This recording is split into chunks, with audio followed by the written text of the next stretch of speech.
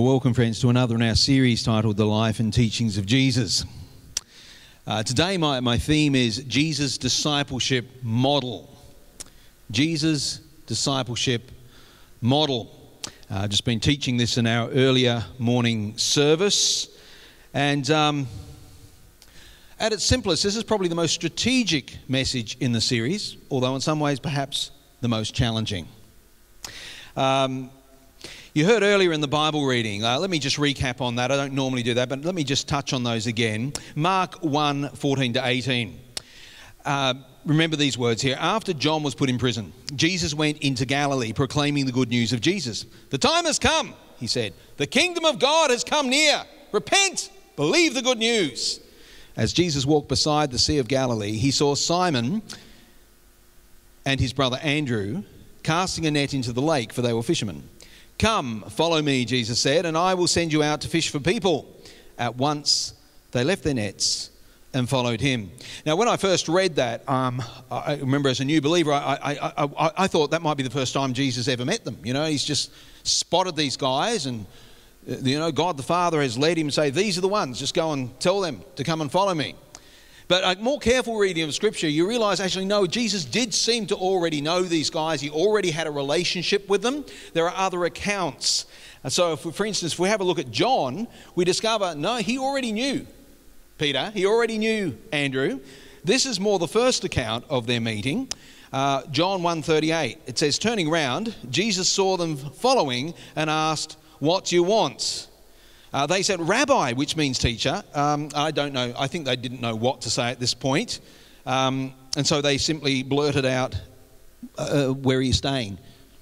To try and give you the context, John the Baptist, he's been baptizing people and Jesus is present. And he says to the crowds, behold, the Lamb of God who will take away the sins of the world. And so Andrew, he and another bloke, they decide, okay, we've got to go meet this Jesus. He must be the Messiah. So off they go. And Jesus, graciously replied here, when they say, where are you staying? Oh, come, he replied, and you'll see. So they went and saw where he was staying. And they spent that day with him. It was about 4 p.m. Andrew, Simon Peter's brother, was one of the two who heard what John had said and had followed Jesus. The first thing Andrew did was to find his brother Simon and tell him, we've found the Messiah, that is the Christ, and brought him to Jesus. Jesus looked at him and said, you are Simon, the son of John. You will be called Cephas, which when translated is Peter.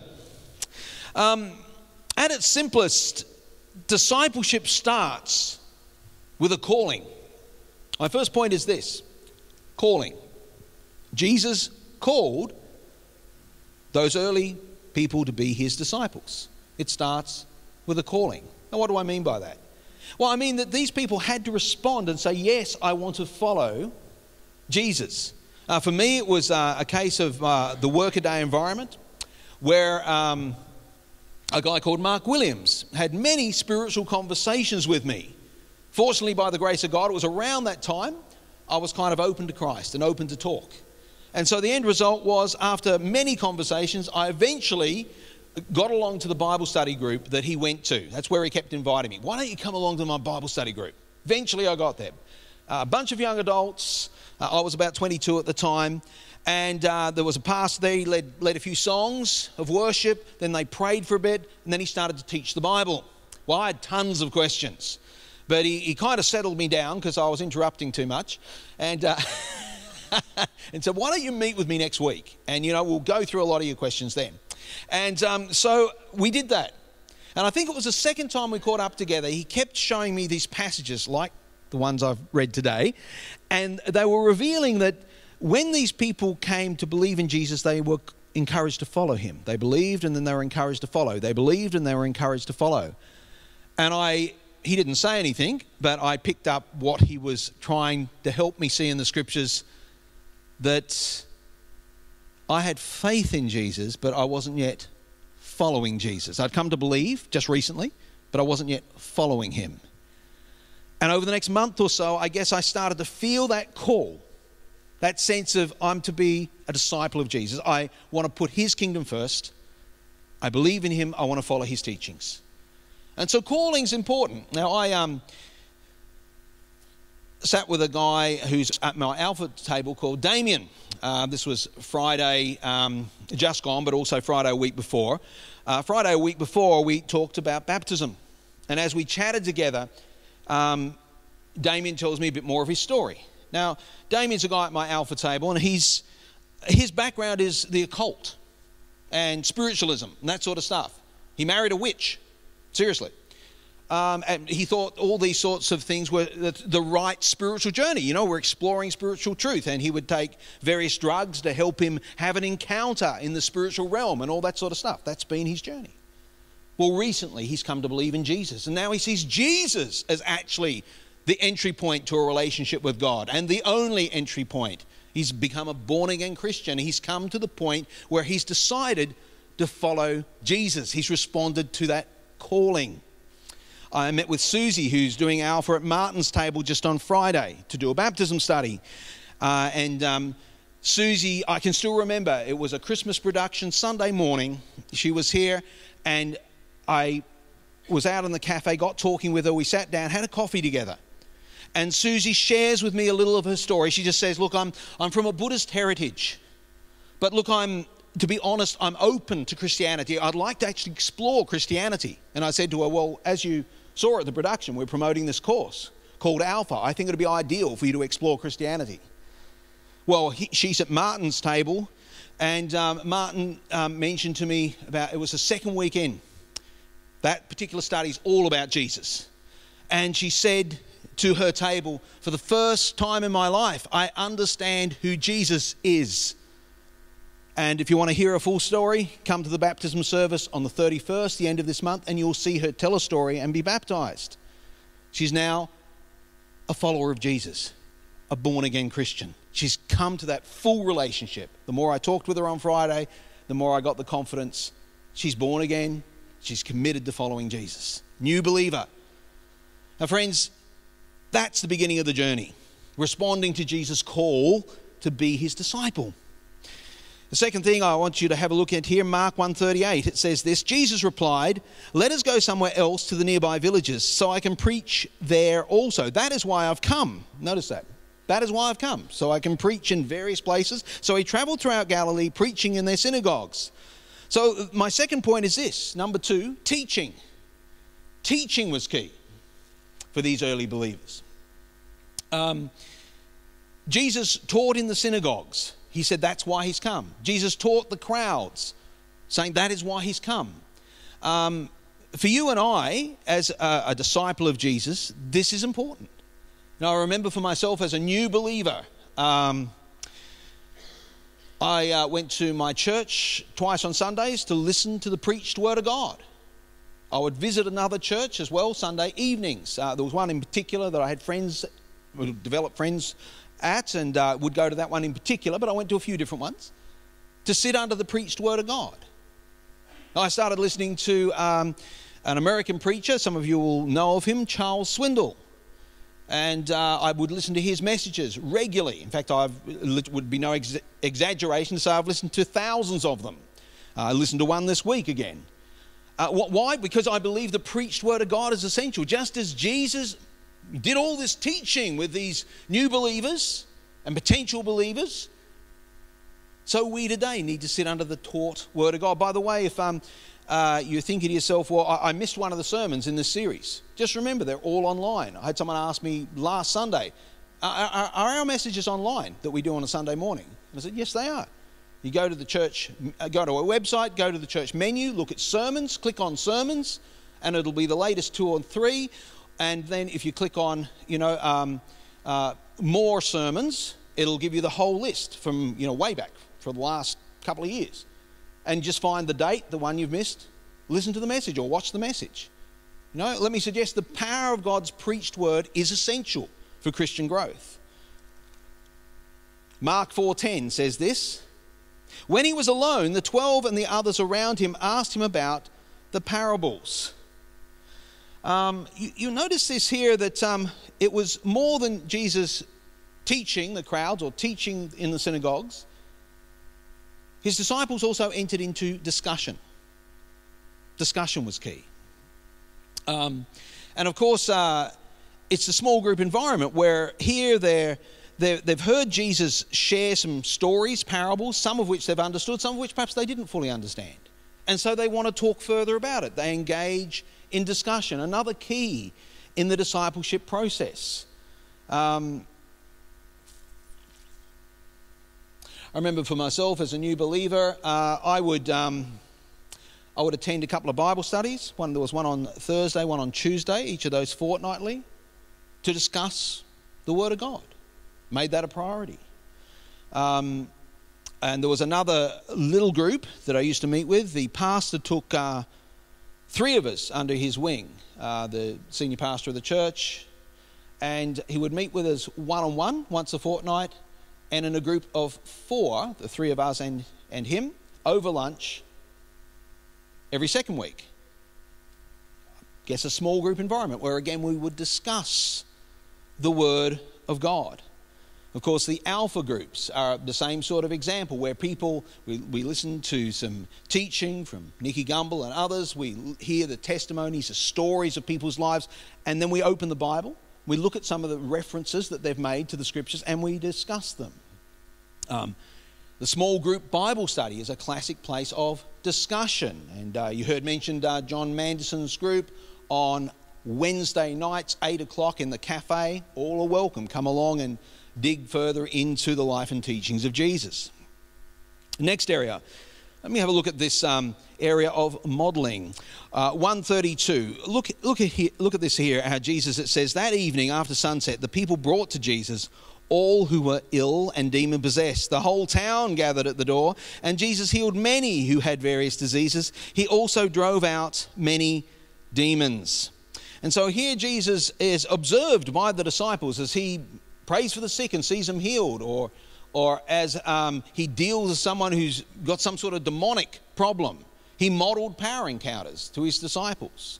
Or Mark 6:1-2, it says, Jesus left there and went to his hometown accompanied by his disciples. When the Sabbath came, he began to teach in the synagogue, and many who heard him were amazed.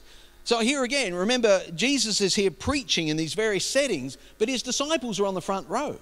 They're learning how to preach. Peter becomes an amazing preacher, but he sat under Jesus preaching and watched how Jesus modelled effective preaching.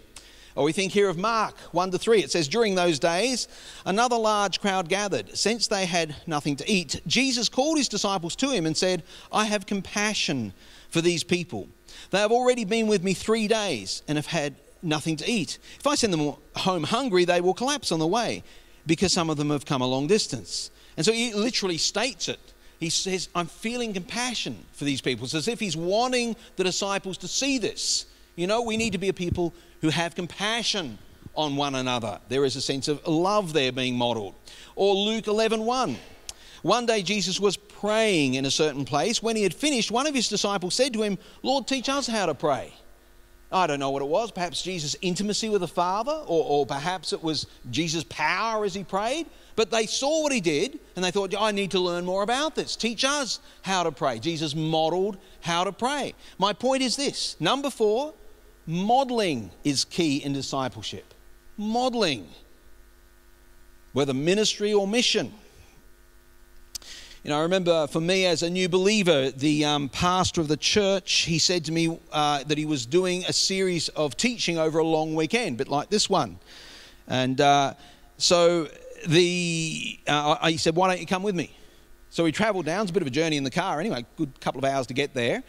And just a lot of talking in the car. But then at the centre, as he preached various messages, I watched how he ministered to people in that context. I can still remember the theme. He was preaching from Ephesians, talking about putting off of the old, bringing on of the new.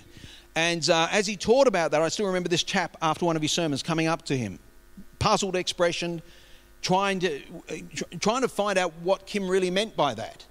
And as I watched the conversation, I could see the chap, he was a church attender, but he'd never experienced that transformation God's Spirit brings. The old has gone, the new has come, the transforming work of the Spirit. And I watched Kim help him through to that place of being a born-again Christian. In the small group Bible studies, I remember watching how Kim would pray for people, or how he'd ask them questions, how he'd engage people. I remember watching Kim as he was very much a learner, not just a teacher. And on one of the occasions when we were meeting in that group of 3 over lunch with Kim teaching us, he occasionally would have someone staying with him. He had another pastor staying with him who was travelling to do some ministry. He came along. And as that pastor did some of the teaching as well as Kim, and I watched as Kim, with his wide margin Bible, jot down notes as the other pastor taught. You see, he was a learner. He modelled learning. Well, friends, modelling is key in this journey of Jesus' style of discipleship. Have a look here at this next passage, Mark 6:7. It says, calling the 12 to him, he began to send them out 2 by 2 and gave them authority over impure spirits. And then jumping to verse 12, we read a bit about it. They went out and preached that people should repent. They drove out many demons and anointed with oil many people who were ill and healed them. And so Jesus has been modelling all this with the disciples, whether it's how he taught or how he healed the sick. Now he sent them out to do the very things that he was doing. Sending is another key point. Sending. At its simplest, friends, Kim made sure that was a part of my life too, the pastor of the church. He said, look, there are some youth dimension coffee shop events coming up. I think you should go on them. And so there was a couple around the summer period. I was on holidays, and so went off and joined this group of about 30 people, mostly young adults. And there was a pastor who was kind of in charge of it. He was more middle-aged. And so we did this outreach, this mission. And I was in a beachy sort of area, and we hired this hall not far from the beach. A lot of people traffic there, people walking past, decked out the hall with a stage, PA system, and put up all these tables, these coffee tables. And we'd put this white butcher's paper on the coffee tables and always have some texters and stuff there on the tables. And young people would come in, and Metallica was big at the time, so there'd be all these Metallica sign of symbols and artwork they'd put there. And the idea is we Christians, we'd mingle around the tables and we'd get talking. On the hour, a band would get up and do a few songs, like at 6 o'clock, 7 o'clock, 8 o'clock, 9 o'clock, 10 o'clock, 11 o'clock. Don't think we did 12 o'clock. And the band would do about 3 numbers, and then someone would share their testimony. And in the journey of that, then that would really naturally open up conversation around the tables. And while this is all going on, there's a group of people are praying in one room, and a group of people are serving food and coffee, hot chocolate, tea, and sweet stuff to go with it.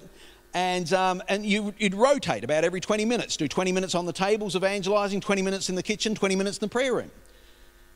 And so Kim encouraged me to get out and do some mission. And so I did that several times. But of course he sent me into ministry, you might say, as well. He got me involved. So I started leading worship at church. I started leading a teenage Bible study. I went out and did some door-to-door evangelism. I started speaking occasionally at youth camps and started preaching at the church. And so he engaged me into mission, sent me into mission in ministry in the local church. Sending is key.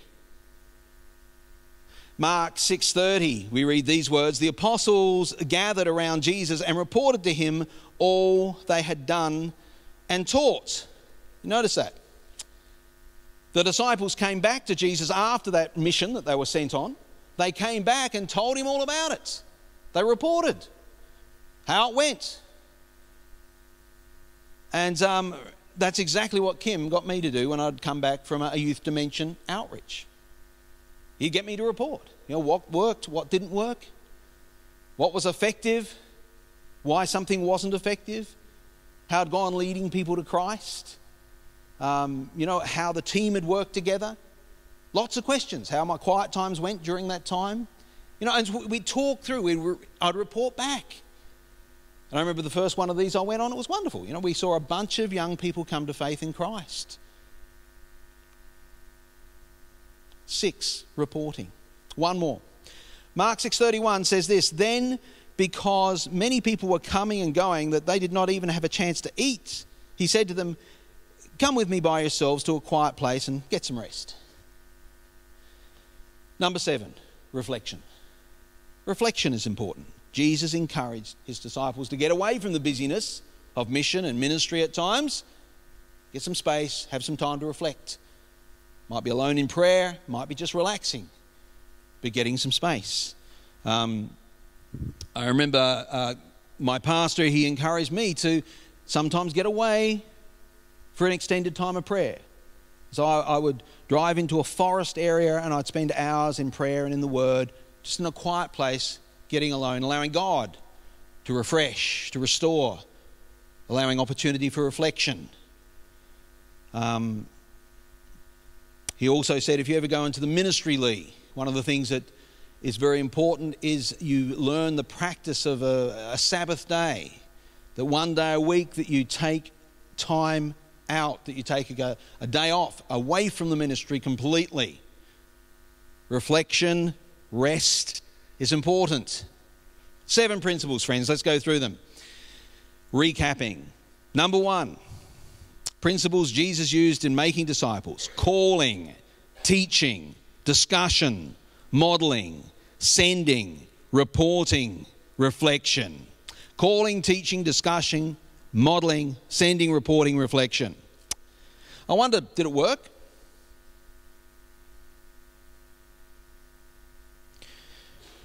Well, we have a look in the early church in the book of Acts. And in Acts 2:42 to 47, we have a bit of a snapshot of what the early church looked like. Now, it comes shortly after this description, comes shortly after Peter gets up on the day of Pentecost and preaches. He'd learned his great preaching skills from Jesus. 3,000 committed their life to Jesus and they were baptized that very day. And then we read a little bit about what this early church looked like. Let me share it with you. Acts 2:42. It says this: "They devoted themselves to the apostles' teaching and to the fellowship, to the breaking of bread and to prayer. Everyone was filled with awe at the many wonders and signs that were performed by the apostles. All the believers were together and had everything in common. They sold property and possessions to give to anyone who had need. Every day they continued to meet together in the temple courts. They broke bread in their homes and ate together with glad and sincere hearts, praising God and enjoying the favor of all the people. And the Lord added to their number daily those who were being saved." I mean, that's a powerful description. That sounds like one healthy, vibrant church. Did Jesus' discipleship process work? Well, it appears that it did. Remember the 12 that he discipled? And then there was the 70 that is also mentioned in the scriptures. Those key players. Interesting, there was about 120 gathered for prayer as we read in the early chapters of Acts. Sounds a bit like the 70 and the 12 and perhaps a few more, you know. It's interesting that, isn't it? Those key players were sufficient to build the foundations of a church. Now, friends, I will say that seminary today in the West is very different to the way Jesus made disciples. It's, to be honest, at its simplest, I would suggest it's a very academic approach. I remember when I went to Bible college, and mine was supposed to be a relatively practical one. But I did 4 years of Bible college, and I tell you what, I reckon, I don't think I'd be exaggerating, 90% of what we did was really academic. It was studying of theologians, studying of the scripture, and typing up lots of assignments and sitting exams. That was most of it. If I was really generous, it'd be 85% of it. I did a couple of short-term missions. We did do practical stuff, but honestly, it was a small proportion. The problem is that approach, I believe, it's lots of left-brain stuff going on, but there's not much ministry experience. And you end up looking a bit like this.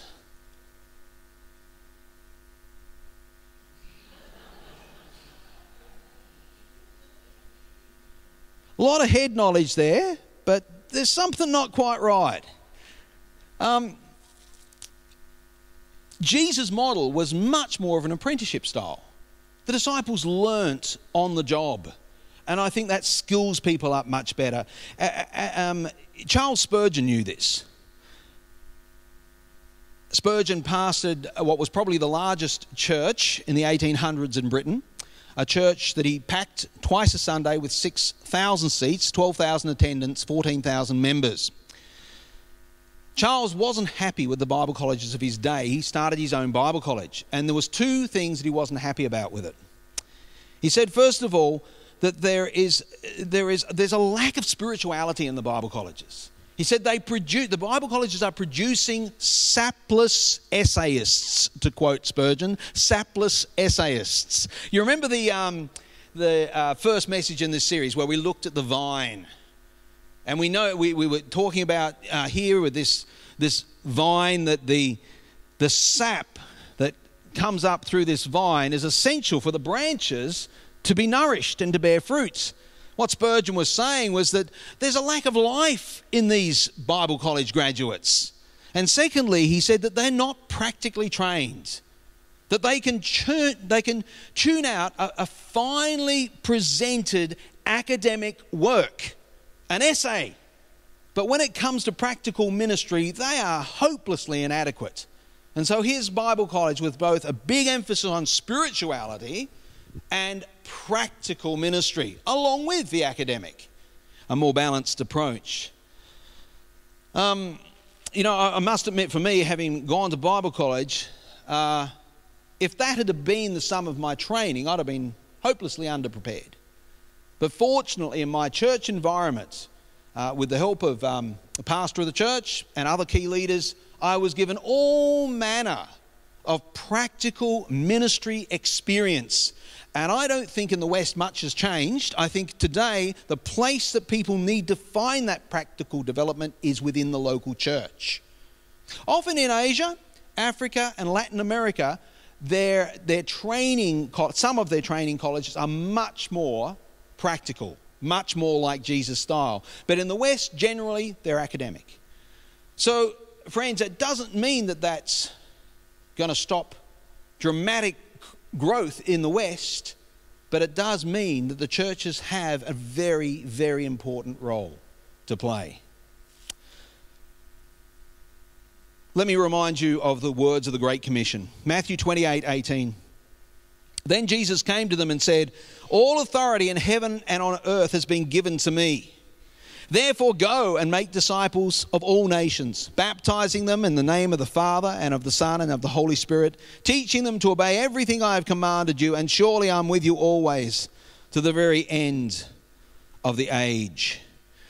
And then Jesus' parting words before he ascends to heaven. He's asking his followers to make disciples. And as an outward expression of that discipleship, be baptized. Let me encourage you again today. Remember, we mentioned a baptism service. If you're thinking, well, I haven't been baptized yet, come and meet with me. We'd love to chat through baptism, what it's all about. There's a sign-up sheet at the back of the auditorium. If you want to pop your name down to be baptized, or at least explore what that means, please do.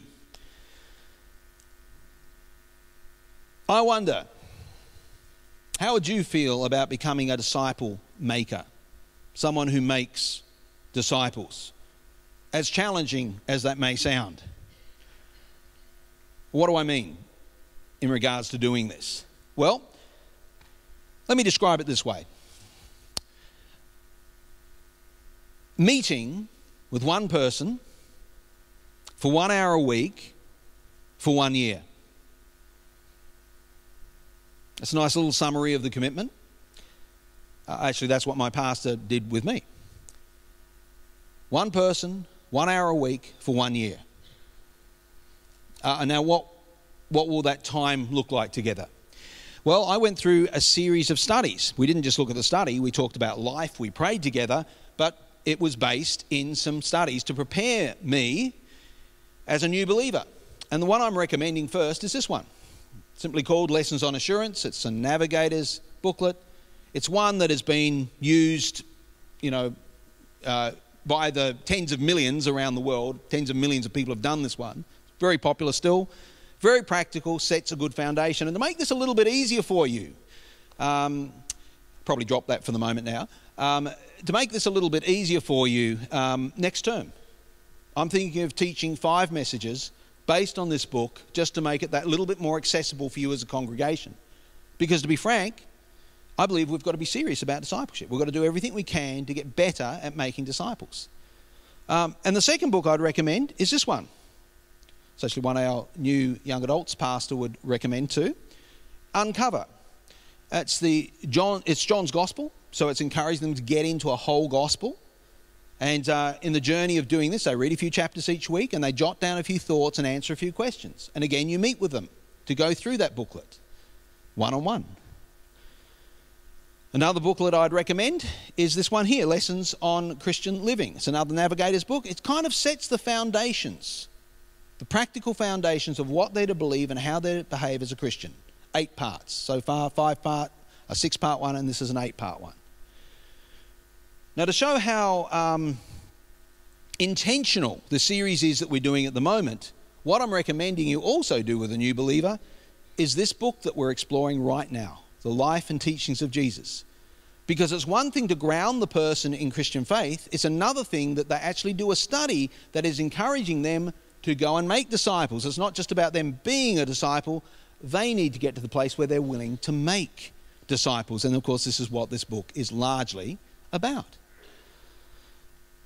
And finally, one more that I'd recommend, and it's, to be honest, one of the great needs, mostly in the West, not so much in some countries, but very much in the West, we seem to have lost the confidence and skill when it comes to sharing the gospel with people. There's all manner of ways we can do that. And so quite intentional also last year, when we looked at this one, Spring into Action, this study booklet, what I'd be recommending is part of that discipleship journey with that person, you actually take them through this and look at the 8 different kind of examples that we see in Scripture of how various people of the New Testament led someone to believe. Now you package those together and you end up with someone who's actually well equipped to become a disciple maker. They're solidly grounded themselves in faith in Jesus, and they're at a place where they're ready to both lead someone to Christ and make a disciple. Let's just put it up again. These 5 different study books. Recommended discipleship studies. Lessons on Assurance, Uncover, the Gospel of John, Lessons on Christian Living, The Life and Teachings of Jesus, and Spring into Action. That's 33 studies in total. Obviously, there's some room for some other stuff there. Over a year, there's 52 weeks, not 33. And what I'd recommend is there are a few other obvious things that they need to do. They need to do a study on baptism at some point. They need to look at sharing their testimony in relation to their baptism day as well. They need to also consider things such as, it'd be good to look at a little spiritual gifts course. What are their spiritual gifts? And look at some of the ministries of the church, how they could get involved. It's those things as well. They could be added on. Now, that's the 1 hour stuff you do with them. Complete the study, encourage them to complete it by themselves. They may struggle to do that, especially early on. Meet with them, go through it with them, talk about life with them, pray with them, answer some of the questions they may have in the journey. But besides that meeting with them, I'm suggesting you're doing life with them. So if you come, for instance, to this service or one of the other services at this church, encourage them to come to that service with you. Or friends, if for instance you're a part of a small group Bible study or an alpha group or whatever you might be going to, encourage them to come to that with you. If you're involved in a certain ministry of the church, encourage them to get involved in that ministry as well. And in the journey of getting to know them more, you're probably going to start to identify certain gifts that they may have. For instance, if they're good with meeting new people and connecting with those who might be new to church, introduce them to Marion, who heads up our newcomers ministry. Or it might be that they've got a real heart for people and pastoral care. They've got that compassion. Introduce them to Marge. They could become part of her pastoral care team. Or if they've got a heart for youth, ministering to teenagers in the church, introduce them to our new pastor, Josh. Get them help out in the youth ministry. Or it might be children that they've got a heart for. Introduce them to Melissa, our children's pastor, so they can get involved in that ministry. Or they might be a musician or a singer. introduce them to Jeanette, and we can get them auditioned, and if they're up to, if they're a reasonable musician or singer, become a part of the praise and worship teams. Or if they're good at tech, media stuff, sound, lighting, camera, whatever, introduce them to Andreas and get them involved. You see, the concept is here, we're thinking holistically about this person's journey. We want to see in a year or so, that person is a strong believer in Jesus. They've been discipled, they're ready to disciple others, and they're active in ministry. Now just imagine. You might say, tell him he's dreaming, but just imagine. A bunch of people from this church took this seriously and actually said, hey, I'm willing to make a disciple. I'm willing to actually do something of what the Great Commission is all about. Go, therefore, and make disciples. I'm actually willing to say, I'm willing to take Jesus' words seriously enough to say, I'll do it. I'll obey his teaching. I'll make his teaching a priority. Let's say 25 of you were willing to take that on. 25 people. To say, yep, look, I'm up for it. We're starting the process at some of our alpha tables. All of our alpha tables have a mixture of believers, non-believers, and we're trying to link people up. I said to one of our lovely young adult girls, actually, just recently, about discipling one of the girls at her table who was just a new believer. And she said, but she has such difficult questions. I could never do that. And that's a very honest answer, isn't it? But at the same time, I encourage you to think through it. I think you're stronger, you're more mature than what you realise. I think you'd do a great job. It's more a case of just being willing to commit to it. And she's looking at me at the moment as I share that story. Friends, it might seem initially as I share this, that sounds really challengingly. Well, have a chat with me. If you got into trouble one week and said, I can't believe the question they asked, I had nowhere to go. You know what that guy in my workplace used to do? Sometimes I'd send him a curly question. And you know what he'd say? He'd have a crack at answering, and then he'd say, you know what? Why don't you come to this Bible study I keep asking you to come to and meet the pastor, and he will give you a more thorough answer of that. I'm very happy. If you've got someone you think this is a big issue for them, I'm very happy to come and bring them into the office one day and have a chat with them. We want to help and equip you as a congregation to become disciple makers. Okay, let's say there's 25 of you who are willing to actually take this on, and 25 of you actually make disciples over the next year. Well, that 25... by the end of this year, it can mean there's 50 disciple makers in the church. Because remember, these people that you're discipling, they're going to become disciple makers themselves. Kim, as he was discipling me, would remind me of that every few weeks. I'm doing this, Lee, so you can in turn do this with someone else. And then what about if that 50 in a year's time made disciples again? So the first 25, you make a new disciple, and the people you've been discipling make a disciple as well. That 50 then, by the beginning of year 3, becomes 100. And if you do it again the next year, of course, that 100 can become 200. You do it again by year 5, that 200 can become 400. 400 people experienced at making disciples. It'll look something like this. Multiplying disciples over 5 years. If you tally up all of our congregations, we've got about 400 people that call this church home.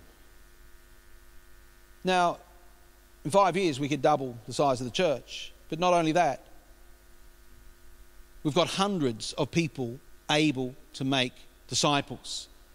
So when Jesus told us to make disciples, this multiplying principle, you can see how strategic and how powerful it is.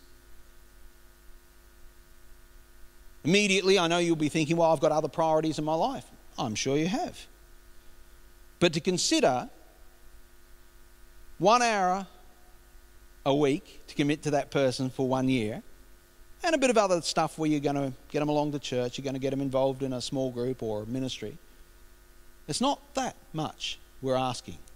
I'm not asking you to give up your job and travel preaching with them like Jesus asked them to. So really, it's a pretty small commitment. Are we up for it? What do you think? You feel inadequate? Of course you will. Of course you won't feel like you've got the skills. Have a crack at it. Good Aussie saying for Josh, have a crack at it, mate. Go on. Stone the crows, you might be surprised, mate. It's truth. Why not?